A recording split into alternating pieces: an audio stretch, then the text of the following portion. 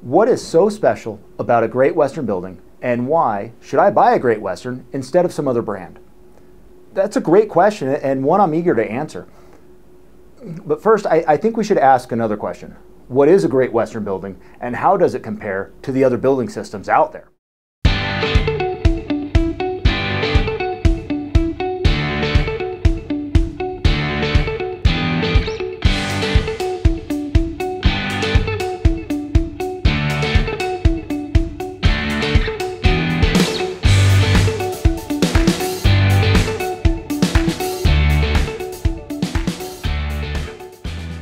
Hello, I'm Eric with Great Western Buildings. Last week I mentioned that we've put a short pause on our video erection series because we just can't get the quality footage for those how-tos during the coronavirus shutdowns. In the meantime, we're answering some of your most common questions, the ones that we get online and through our various social media pages. We'll be getting back to the construction support videos very soon. We appreciate your patience, and we're still here to take any questions about construction over the phone. A Great Western building is a traditional pre-engineered metal building, which I'll just refer to as a metal or steel building. I use the word traditional because there's a variety of other companies and products out there that advertise a completely different system as a pre-engineered metal building. It's kind of a broad term anyways. A traditional steel building is simple. A building from Great Western has a primary framing system consisting of solid web I-beams. Sometimes we refer to these as three-plate members or H-beams, which I can explain in a future video, but I-beam is the simplest way to think about it. A secondary structural system consisting of 12, 14, and 16 gauge girts and purlins shaped like Z's or C's that connect the primary framing structure. The secondary framing system bridges the gap between the primary I-beams, the rafters, and the columns, and gives the wall and roof sheets something to attach to. This is an oversimplification, but the main takeaways here are that the I-beams have a solid web, meaning the middle portion of the I-beam is a solid plate of steel with flanges to make up the top and bottom of the I. And all of the building components are steel. These types of buildings are some of the strongest building systems around. In fact, next time you're in a community center, an indoor riding arena, a large open church, take a look up, and chances are you'll see what I've described. Other structures that sometimes use the term metal building are Quonset huts, kind of the iconic American structure. You will spot these throughout the farming regions of the U.S., usually used as airplane hangars, grain storage, and so on. These buildings have become less prominent recently, mostly because of the difficulty getting them permitted and approved by the local building authorities, and of course by HOAs and other architectural design committees. It's unlikely that you'll ever see one of these younger than 30 years old in a metropolitan or a suburban area. There's nothing wrong with them. They last, they're simple to build, and they're generally inexpensive. But some folks do consider them ugly, and they also lack flexibility in design, especially when it comes to the shape of the building, color options, insulation, and door and window locations on the sidewalls. Beware, usually these buildings are sold without end walls, and you may be required to build your own. In fact, this is my buddy's Quonset building. It serves a purpose, and it's awesome. But the end walls had to be built separate, and it's really not a great design. Next, we have the carport, tube steel, and C-channel structures. I don't want to dive too far onto these because I really like to keep our videos positive.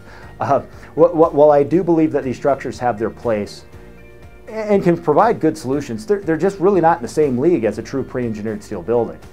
If cost is more important than longevity, weather tightness, wind and snow load requirements, and other things, then these are a great option. Basically, if you just want a cover to park something to keep it protected from the sun and the rain, go for it. Just be sure to anchor it down well.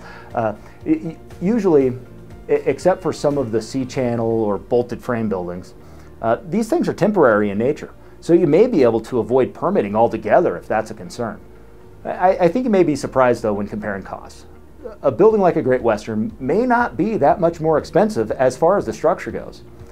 However, foundations, overall construction is a bit more involved, but I think it's worth it. Now, on to open web truss buildings. These buildings come with a lot of options as it relates to the secondary structural design.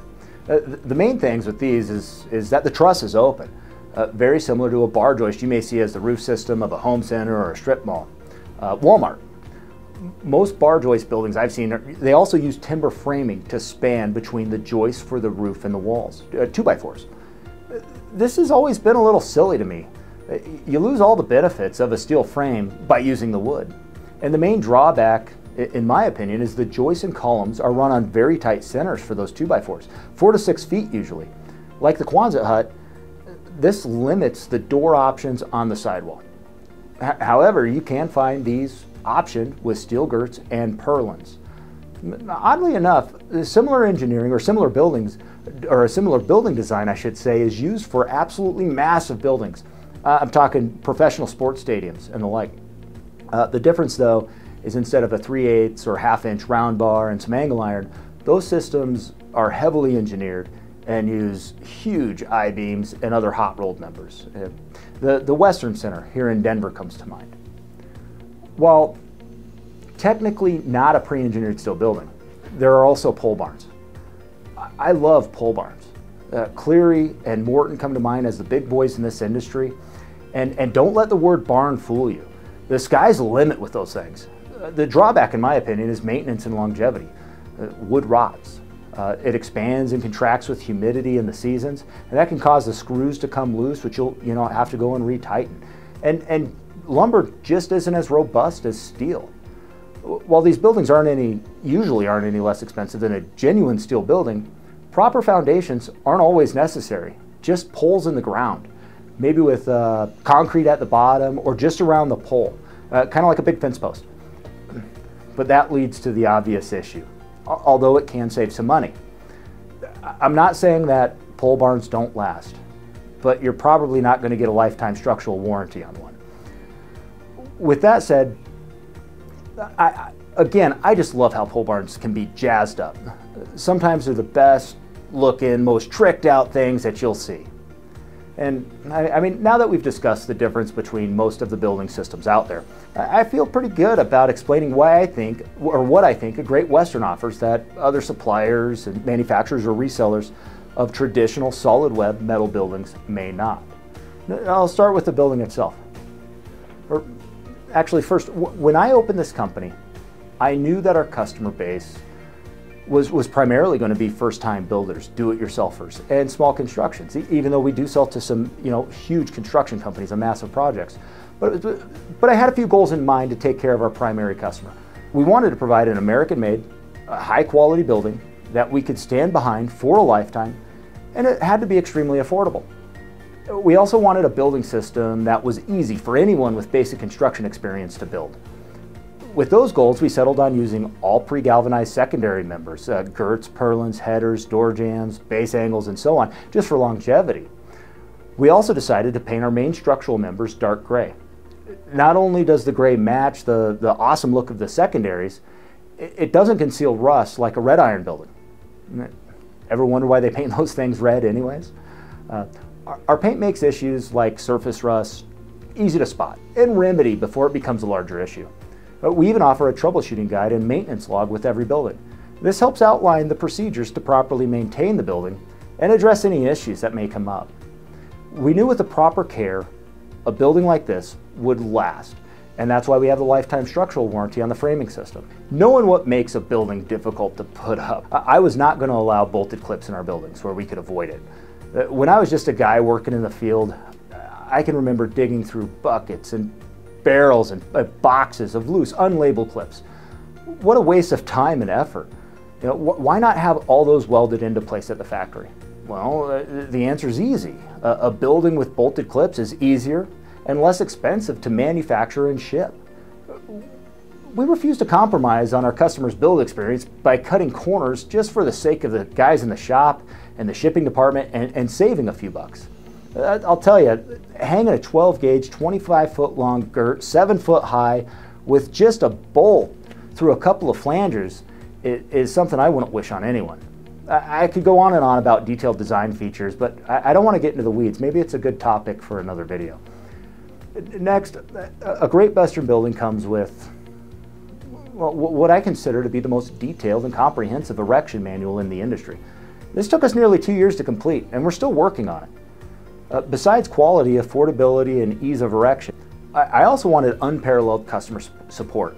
Not just a good sales or buying experience, which is important of course, but I also wanted to give our customers something I've never seen a steel building company take seriously. And that's all the back-end construction support we could offer. Enter our 24/7 construction support line.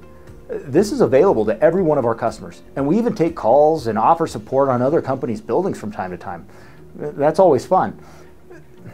Since it's usually me taking those calls, I should disclose that I'm not encouraging 2 a.m. phone calls.